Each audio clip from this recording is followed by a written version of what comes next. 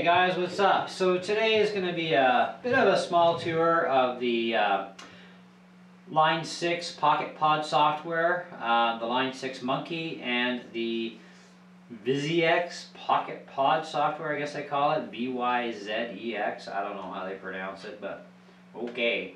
So first of all, you're going to have to plug in your Pocket Pod to a power supply or batteries, plug your guitar into the guitar input, and your amp out to your amplifier, or you can go with headphones, or what I've chosen to do, because I don't have a second loop cord long enough, is I've plugged into the headphone jack with my computer's 2.1 audio speakers. So I've got a bass box on the floor and two satellites up top. So the first thing we're going to do is talk about the Line 6 Monkey program you're going to need to download, and you'll need to create a free online account too with Line 6. When you fire it up, it's going to search for your devices, and in here, it's for updates and or add-ons. And right now everything is up to date on mine. I've got the newest version of the software. So I'm running the newest firmware 101. I'm running Line 6 Monkey, newest version 1.67. There's no other updates at this time that are available, so we just quit. See ya! Okay, so let's fire up the software. Now, providing you even had the right MIDI ports to begin with, you would find out really quick with the Monkey program. If it comes up and barks, you might want to switch to a different USB port, because I've got 3 ports on my computer, and only one of them will work as a MIDI in and out port through the USB. And if everything goes well, you'll be at this screen now for your Pocket Pod. Software will be launched. So, our default that's on right now is called Modern High Gain number 2.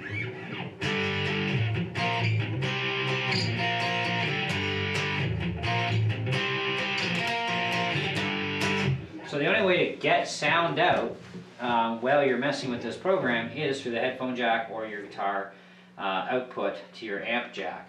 So what was chosen for effects in this thing, for the name, the amplifier being used, the FX being delay/flanger 1, and a 4x12 British style gain box, you get reverb, noise gate, delay, flanger control. All the controls you see, you get access to, including a wah pedal. So if you listen to this tone here,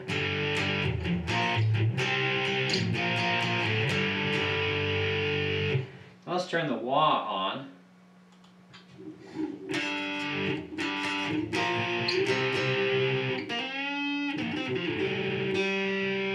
And you can just click your left mouse button and hold it down. And just strum your guitar or whatever. Find a wah position you like.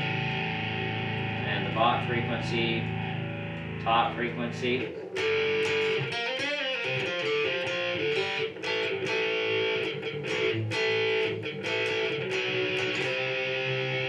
Now, if you want to change the cabinet, just click here, and you get a bigger drop-down menu that you can just go click and go on. So go to a 1x12.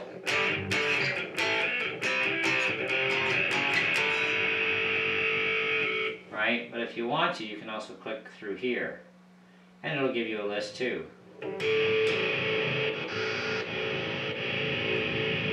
3x12 modern class A.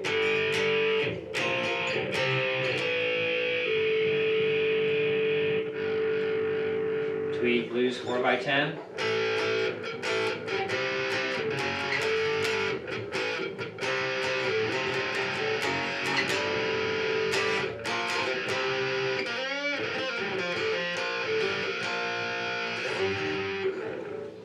Or just go here, click it here.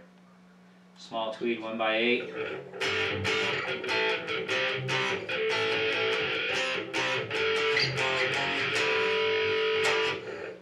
And you can mess with every control that you see. It's dialable.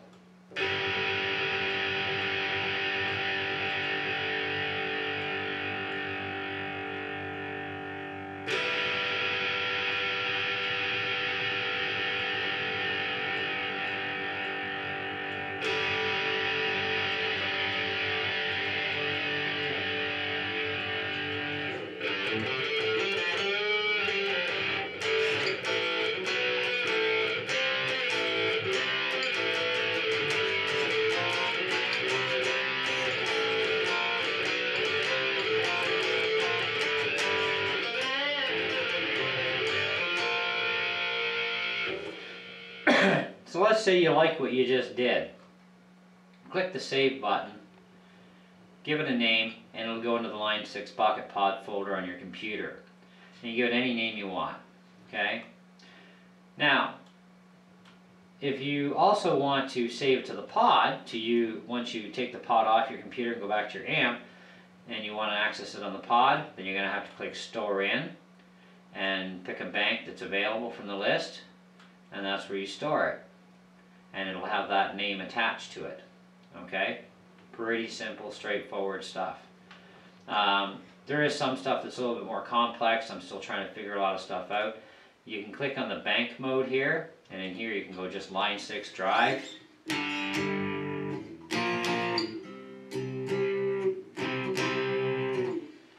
And this is called Mix Up.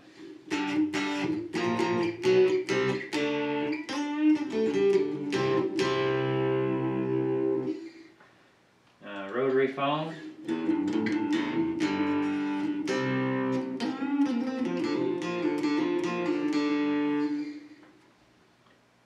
XP32.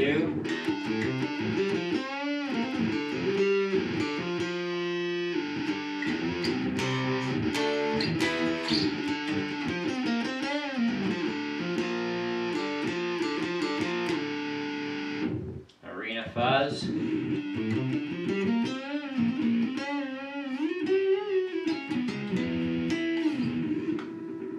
Fuzzy Wuzzy.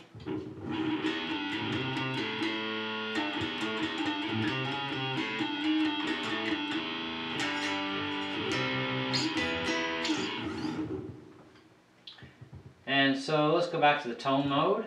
Keeps you on Fuzzy Wuzzy. And we want to get rid of the tremolo because we don't really like it. So let's go to like a chorus 1. And let's switch our cabinet over to a British high gain 4x12.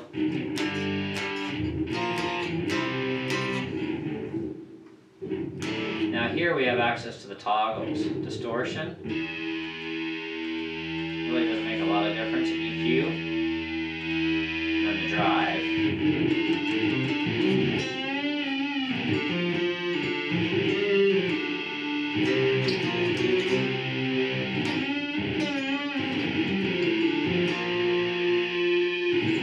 So it's no longer Fuzzy Wuzzy, but you can change and you can hit 6, give it a new name, boom, you want to store it in your list, boom, click store to destination, away you go. Pretty simple, easy stuff. Everything that's dialable, you can manipulate.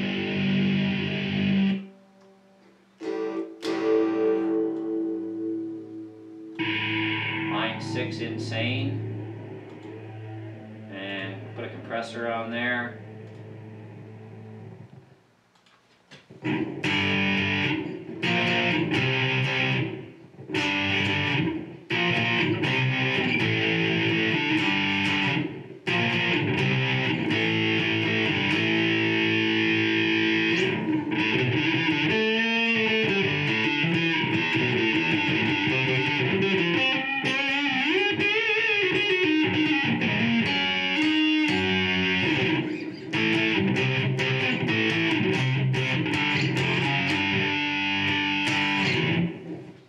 Now, if this isn't enough, that you create all kinds of crazy stuff, because you have your amps, you have your FX and your cabs. Your amps are here, this is what you get, okay?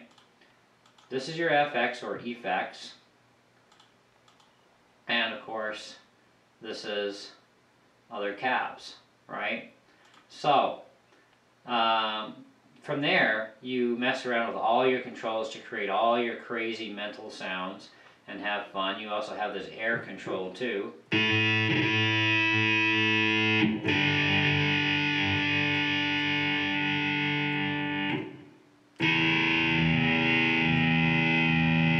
not quite entirely sure what that really does, but it does make an effectual sound, so it's there.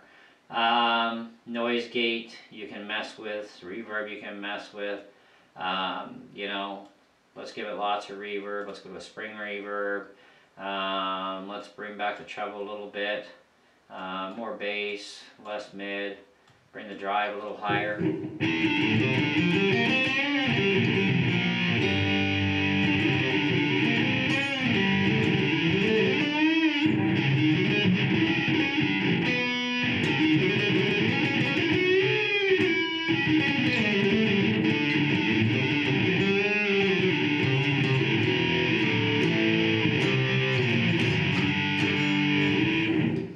So you like it, you save it, boom, boom. Now, if you are messing around on the computer with your Line 6 and you want to go back into one of the sounds that you saved and maybe tweak it a little bit differently, right? Then click open, find your file name that you want, boom, open it up, and then store it back into the pod after you're done messing with it. Okay? And then of course, these are all your channels. User channels.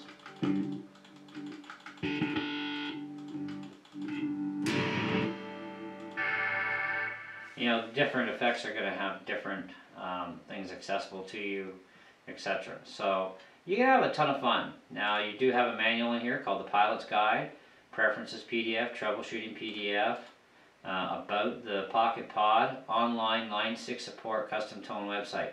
Now this website here is inaccessible for some reason, and this one says that there may be people trying to hack me. So I might have to look for a separate MIDI Quest or MIDI Quest XL program separately and find those without going through here. I don't know why it does that, but it does. Custom tone website, however, does work.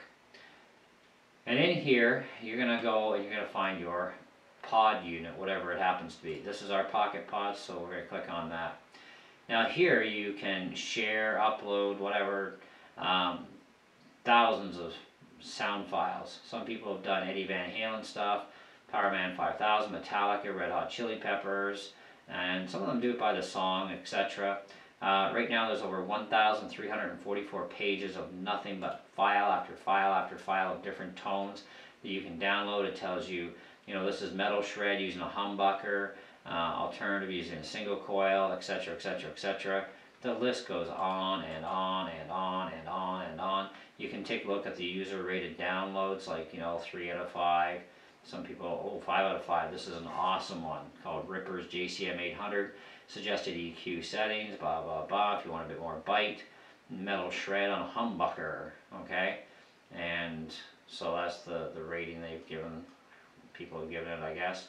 Rock dry, edge delay, just all kinds. I mean, this thing is so loaded. Now, there are good points and bad points, of course, to these guitar processor units. Good point is, it is a cool little portable unit. You can slap some headphones in it, play in private. You can run it out to an external amplifier, like your main guitar amp, because all the jacks are here to do whatever you need to do. The biggest drawback I find with it is that you don't have like a stomper switch where you can rotate through stuff, go boom, boom, boom, right? You have to stop what you're doing and then switch to another tone. So whatever tone you're going to want to play with, okay, the good point is if it's a song and you need, say, ZZ Top, whatever the song may be, okay, and you want that tone bank, right? Well, that's fine. So you can play that song with that tone and play the same effect as what they used, right? And so that's the whole idea behind that. But you can also take that effect and manipulate it the way you want and resave it without affecting the original effect setup, because you cannot mess with overwriting a preset in this. You can manipulate it any way you want on the program, right? And then resave it as a whole new file under a new name, right? And have it customized with a little bit of extra your way stuff.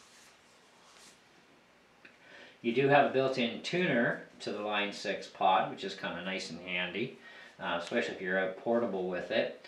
You know, there's little mini amplifiers that can actually plug in to the Line 6, so you can like get this little tiny mini amp that's about, you know, yay big, slap it in there and boom boom instead of headphones, and You know, so instead of having one of those mini amps on your hip plus this on your hip, you can have one that's portable, and Joyo makes one.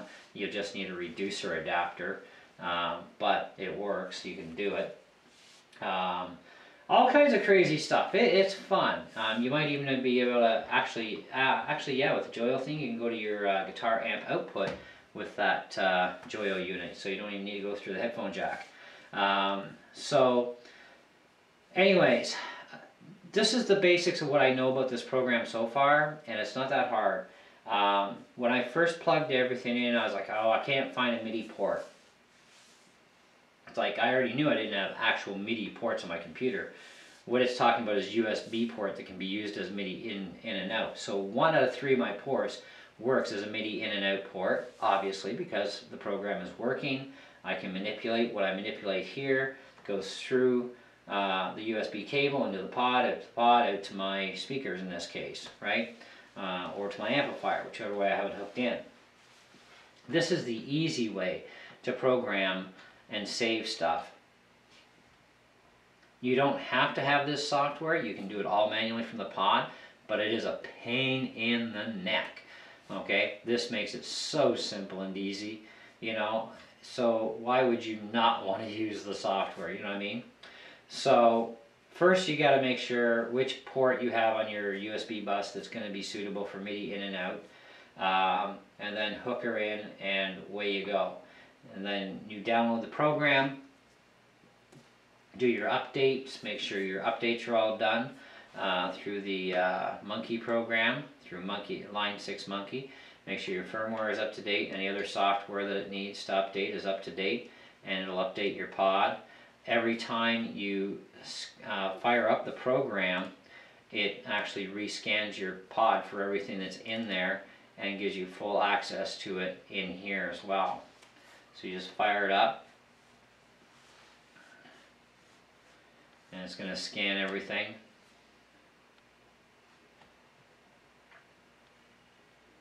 Now you have complete access to your pod, of everything that's in there. And then you just got to navigate your way around. Going through the bank mode, you can go through here too, you know, and just pick out something that you want to mess with. Faster way of finding stuff, right?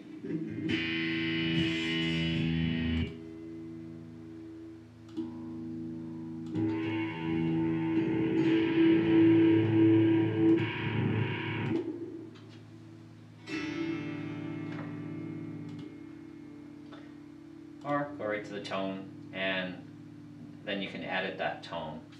That one's called Snow Dome, so it is using a black panel amp. It's using rotary speaker,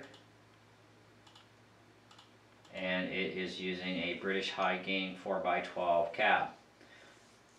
And voila! So you can change it to any different cab you want, you can change the effects in it, you can change the amp alone, whatever you want. Oh, excuse me. So, and you can change how the rotary speaker works. Fast, speed, slow speed, the depth. Shut it right down if you want. Add in a drive and an EQ onto there. And then start messing around with everything you want to mess with and just have at her. So it's a really versatile unit. It's actually more versatile than I originally thought it would be. Because I was looking at the FX area, like this is your effects, like chorus, delay, tremolo, delay and chorus together, delay and flanger together, delay and swell. It's like, hey, what about distortion? What about overdrive? What about this? What about that? Well, no, you're going to get access to all that stuff through other means. So this is just your main FX area. You know, everything else is done in here. You mess with it.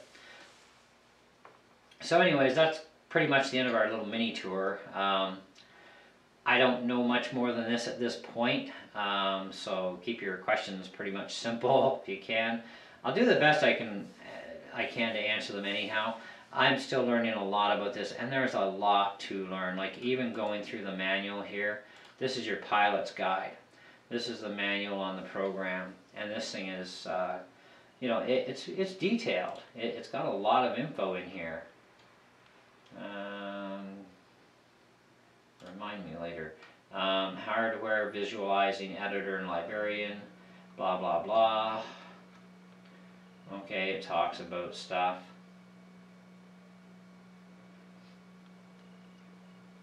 Tells you about the setup, tells you about bank mode button, backing up your tone data, you know, save set. What if I get an error message? Okay, I backed up my 7, so how do I edit my channel? Tone edit, tells you everything you need to know is in here, like pretty well. There's a few things that are kind of like not there, but yeah, it's common sense. You need an audio output of some sort. I thought it was originally going to just output it to my computer when I plugged in the USB port. Boy, was I wrong. So, you know, live and learn. This is my first time ever using an effects processor unit. I'm used to guitar pedals or even no pedals, right? I've never had an effects processor, but now I'm learning this thing, and really it's not that hard to learn. You know, it's not as complex as it may look or you may think it is. It really isn't that bad, you know. You just got to learn and go into it with a I can understand this attitude, you know what I mean?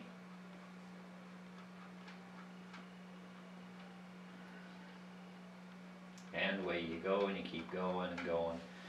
So that's the end of that one. But then you've also got preferences PDF, troubleshooting PDF. About this thing. You know, this product is licensed to license 6 Pocket Pod users. Okay, so long as you got a Pocket Pod, away you go. For use with the Line 6 Pocket Pod, the ultimate tone for mobile guitarists. It's a great little jam thing in the back seat of the car if you're on a trip too, eh? You know, you can plug your headphones in and jam in, you know, relative quietness and not bug anybody, you know, and because the unit can run on 4 AAA batteries and it'll run for hours, you know, and it has the belt clip too for the portability. So it's a nice unit, you know, and once you get used to it, it's fine. It's too bad they didn't have like a foot switch for it though, so you could, you know, flick through stuff pretty rapidly, you know, like an up and down type switch or whatever, or like even 4 switches, you know, pick your user channel, pick your band, pick your song, pick your whatever, and go boom, boom, boom, boom, boom. That would have been nice, but they didn't do it that way, and that's fine. But hey, what do you want for 169 bucks? You know what I mean? So, I know, we all want the world. But, yeah, so all in all, that's pretty much where our tour ends for now anyway. As I learn more, of course, I will put up videos of, you know, any little tricks I've learned and, you know, that sort of jazz, and let you know if I've downloaded any of the tones from the online freebie site there and see how I like them. But, yeah, so anyways, that's pretty much about it. So thanks for watching, and we'll catch you on the next vid.